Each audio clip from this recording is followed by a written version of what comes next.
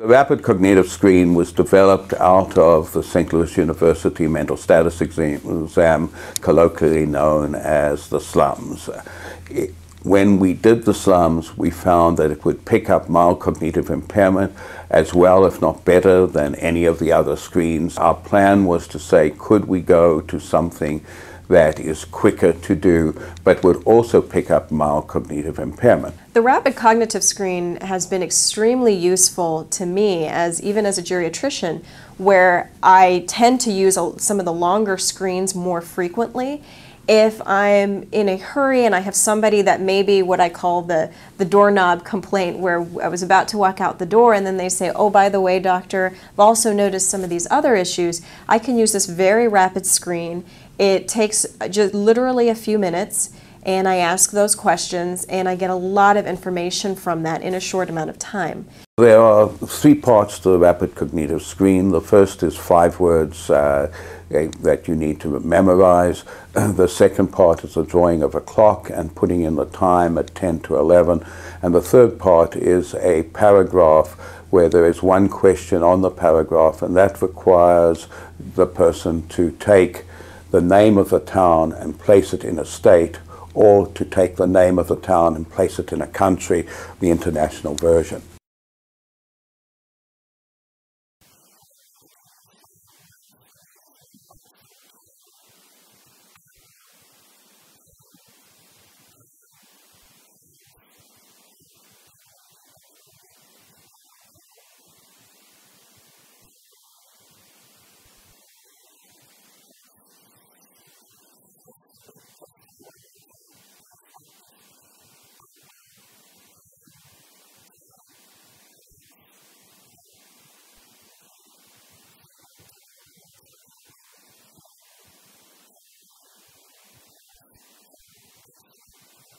So in the first item, you are testing delay recall, so you want them to really learn those 5 words.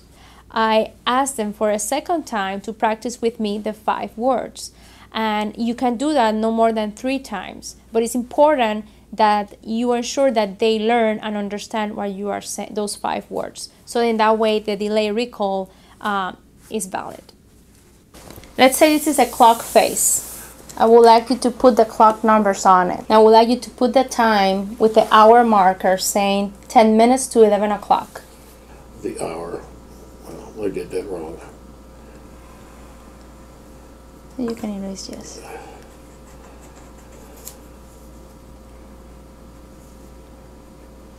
Excellent, thank you. The scoring of the clock, as has been validated, is not to look at how they do it, but to look at the final process. Basically, the important piece is that the hour markers need to fit within the full clock.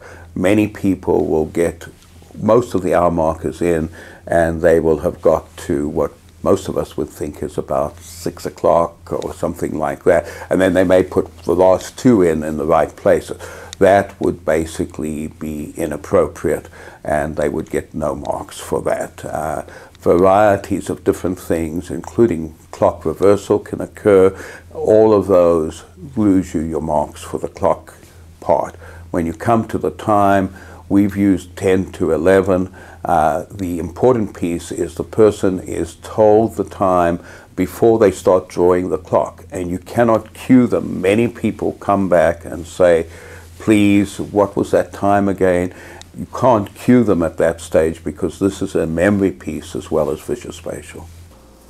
All right, what were those 5 words I told you to memorize? Apple,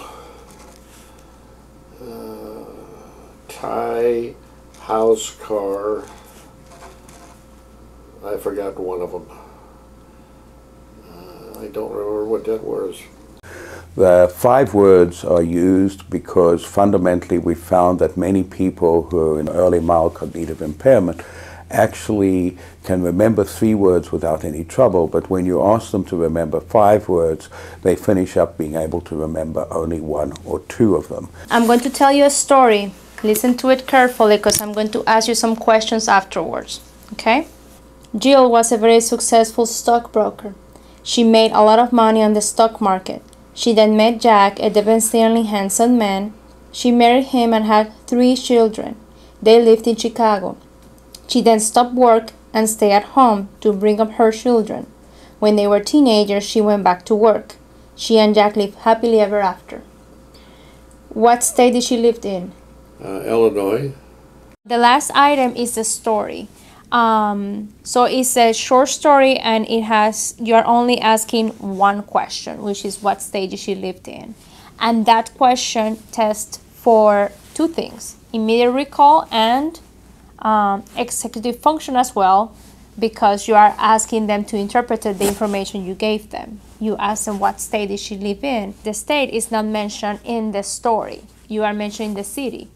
So that's why it's testing executive function.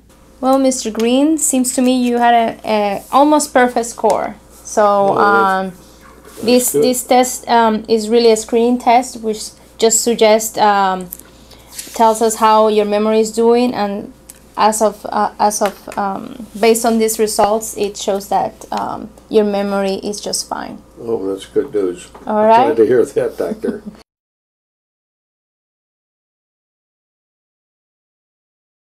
It's fairly clear that many people with early cognitive impairment, either mild cognitive impairment or even dementia, do not have the diagnosis made by physicians.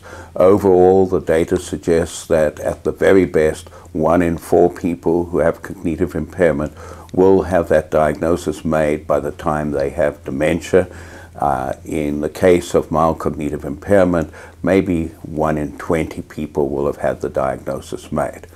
My role as a geriatrician in cognitive screening is that whenever I see a new patient, that is just part of my job and what I do, regardless if the person complains of any memory loss or not.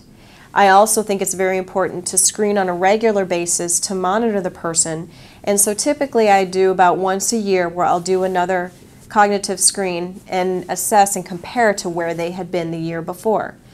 In the community setting, for other practitioners, it's still important to screen for this, because while we may not have the best medications yet to treat this, we still have a lot of interventions that we can offer to patients and families once we've secured an early diagnosis of memory loss.